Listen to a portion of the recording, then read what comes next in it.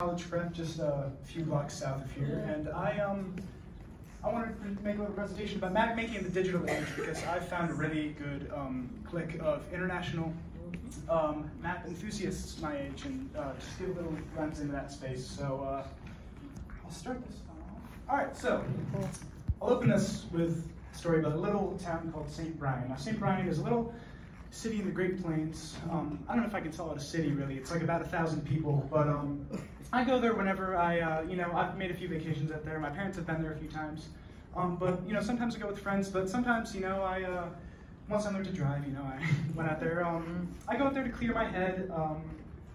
But so St. Brian, the interesting thing about it, it's a very small city, but what it lacks in size, it makes up for in culture. Now, it's a city with lots of history. It used to be a Portuguese colony, actually, in the Great Plains, which might sound a little strange. You might not have heard of it, but it was founded by an enterprising explorer called Tiago da Silva as the colony of São Borromeo, and was later changed to St. Brian after a wave of Britons immigrated to the periphery of the city. Now, I think the strangest thing about St. Brian is that none of it's real. However, it looks like this. Now you may be wondering what in the heck is this, and I will tell you up front, it is a video game. It is called Minecraft. You may have heard of it. No. So a few years ago, right? A few friends and I. I'll get to those friends later because they're really who this presentation is about. But me and a few cartography enthusiasts, we began laying out I'll get to those in a bit, but these diagrams, right, of a fictional city called St. Brian that we all collaborated on. And we gave this rich history of these parishes. So it was organized into like local parishes, and the entire city, the city government was actually organized like a anarchic Christian democratic confederation. It was very as esoteric as possible, but we collaborated on all these maps and all these, so here's some views, and we eventually mocked it up in the game Minecraft, which is a video game. Again, you might have heard of it, but it's a just collaborative, creative video game. You gather resources, build up build whatever you want, right? That's kind of the premise of the game. So we decided, what if we use this tool, right? Kind of like Lego. What if we all come together and build this virtual city? Because even though we all live thousands of miles away, we can all be in St. Brian together, right? This is Aquank Parish. We chose that name because it was the name of a city in New Jersey that I thought sounded funny.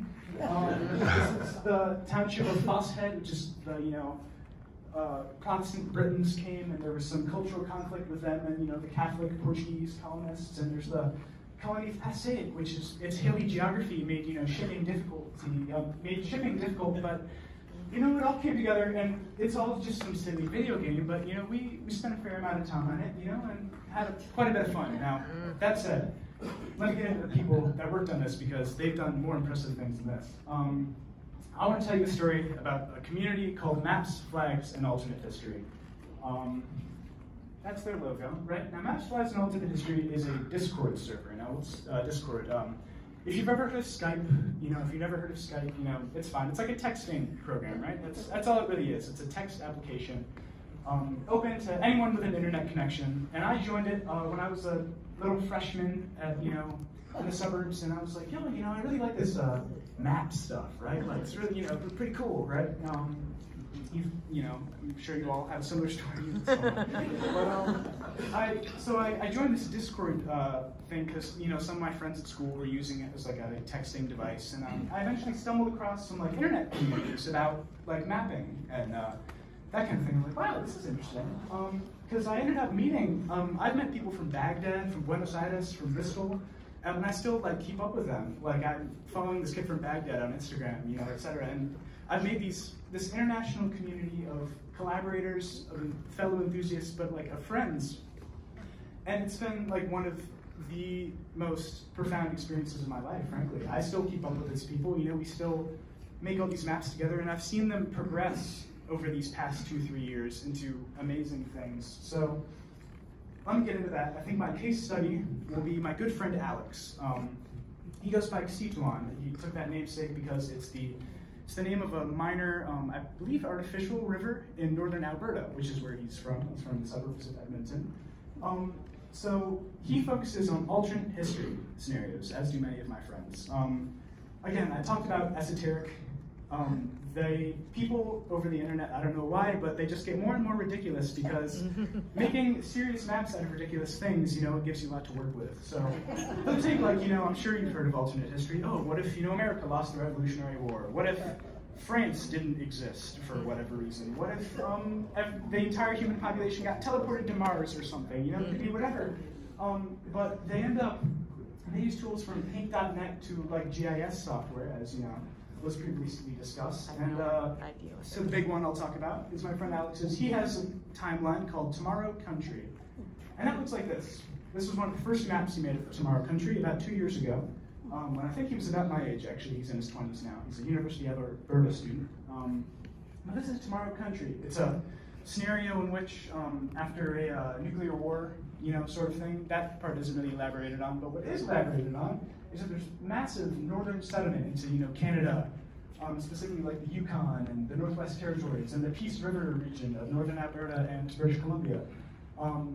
So he, worked on this timeline, he made this map. This is actually a map of governmental freedom in 2068 North America. So he envisioned a United States in which all of the major cities had been bombed out, and the rest of the place fell into anarchy or totalitarianism, whereas Canada flourished because he wasn't by himself. Just the amount of the sheer detail for this, imaginary scenario, I found that fascinating, right? That really compelled me, and so he's gone from this to this. This was made a few months ago, and this is the map that led him to be recognized as the foremost student cartographer in all of North America. 1 month ago, he presented in Seattle and won the competition for this map of Alberta.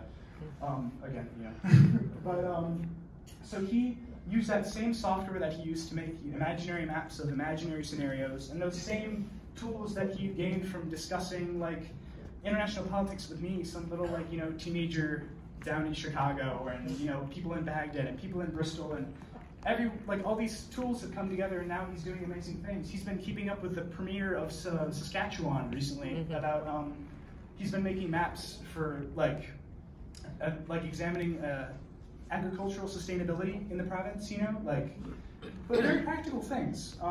He's going amazing places, and he's one of my greatest inspirations and one of my greatest friends, and I'm so grateful to have met him. And how random is that? He lives in Edmonton, right? I don't know if I'll ever meet him in real life, but I play video games with the guy, and he's off, studying, physical geography in University of Alberta. So here's a few other examples. I decided to plug one of my own works. Now again, I'm no foremost student cartographer in North America, but just another example. So I made this map 1 or 2 years ago, maybe, but just these alternate scenarios, right?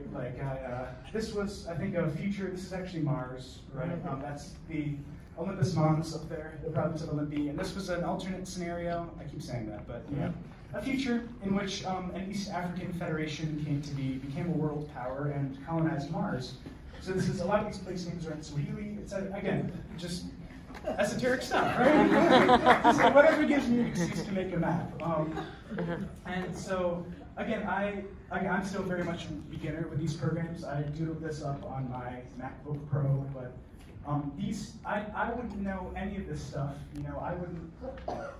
So many of these details I learned from this international community of people on the internet, and I'm so grateful for that. And I'm so grateful that the tradition of map making and cartography is still going on today, and I think will still go on. And here's another one. Okay, so again, my own stuff. I will stop the plugging, but this I just wanted to elaborate on how this relates to the internet, because this I made this map. It's a little map of a city that I made in response to user prompts on Instagram, which is you're probably familiar with Instagram, but it's a social media application. So I put out a poll. I was like, hey, what should I add to this city? I was bored one day over, my school was striking, so what else was I going to do? So I was like, I'll make a map, because that's the thing. And I made this little town called Cherry Fire. So all of these little goofy details, I don't know how many of you can see, but Sonia's Bananas. My friend Sonia was like, make a banana store. I said, sure. My friend Savannah, was like, make a park. So, I put a park on there. But basically, what I'm saying is that mapping, has evolved. I think, and it continues to evolve because the relationship it has with the internet is really fascinating, I think, because that map of some city in Minecraft was made with the same software that made this award-winning map, right? And these little screenshots of whatever this is, right?